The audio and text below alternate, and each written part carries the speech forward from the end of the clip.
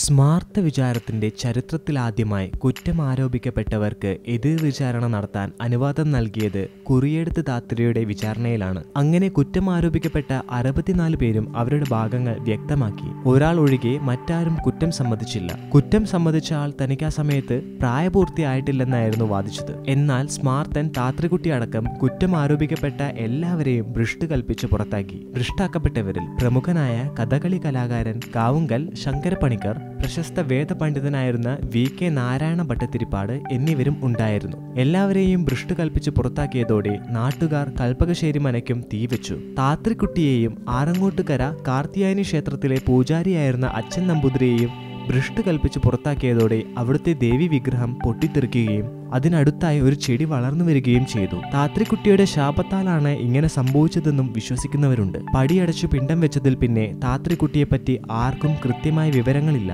ഭ്രഷ്ടാക്കപ്പെട്ട യുവതിയെ സംരക്ഷിക്കേണ്ട ചുമതലയുള്ള രാജാവ് അവരെ ചാലക്കുടിയിലേക്ക് മാറ്റി പാർപ്പിച്ചിരുന്നു. എന്നാൽ ഏതാനും ആഴ്ചകൾക്കുള്ളിൽ തന്നെ അവർ അവിടെ നിന്നും പോയി. പിന്നീട് ഒരു ക്രിസ്ത്യാനിയെ വിവാഹം ചെയ്ത് ചെന്നൈയിലാണെന്നും റെയിൽവേ ഉദ്യോഗസ്ഥനെ വിവാഹം ചെയ്ത് പാലക്കാടാണെന്നും കേട്ടുകേൾവിയുണ്ട്. മക്കൾ ഉണ്ടെന്നതിനോ ഇല്ലെന്നതിനോ പ്രത്യേക തെളിവുകളൊന്നുമില്ല. എന്നാൽ കുറച്ചു കാലം മുൻപ് ഒരു പ്രശസ്ത ചലച്ചിത്ര നടി താത്രിക്കുട്ടിയുടെ ചെറുമകളാണെന്നും പറഞ്ഞു രംഗത്തെത്തിയിരുന്നു. അവസാനം അവർ തന്നെ അത് നിഷേധിക്കുകയും ചെയ്തിരുന്നു. താത്രിക്കുട്ടിയുടെ കഥയിൽ നിന്നും ഒട്ടേറെ പുസ്തകങ്ങളും സിനിമകളും ഉണ്ടായിട്ടുണ്ട്. അതിൽ പ്രശസ്തമായവ പരിണയം, വാനപ്രസ്ഥം, ഭ്രഷ്ട്, അഗ്നിസാക്ഷി എന്നീ ചലച്ചിത്രങ്ങളാണ്. കൂടാതെ 2012 കുറിയെടുത്ത് താത്രിയുടെ കഥയെ ആസ്പദമാക്കി നാടകവും പുറത്തിറങ്ങിയിരുന്നു. കേരള പൈതൃകത്തിൽ ഉൾപ്പെടുത്താവുന്ന വിഷയങ്ങൾ നിങ്ങൾക്ക് കമന്റ് ബോക്സ് വഴി ഞങ്ങളെ അറിയിക്കാവുന്നതാണ്.